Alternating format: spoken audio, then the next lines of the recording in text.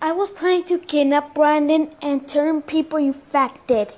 After that, I grow hands, and I have a robot called Robbie. He was good, but I turned him infected. And now I was trying to do everything that I need to do. I put Brandon in a cage. After Camilo Gatica used his reverse card, I also kidnapped him. I kidnapped Brandon. And also, after that, Brandon got in a cage and never going to be out. And he will stay in there forever. So, if you're watching my plans, I will always say that you don't have to steal my plans.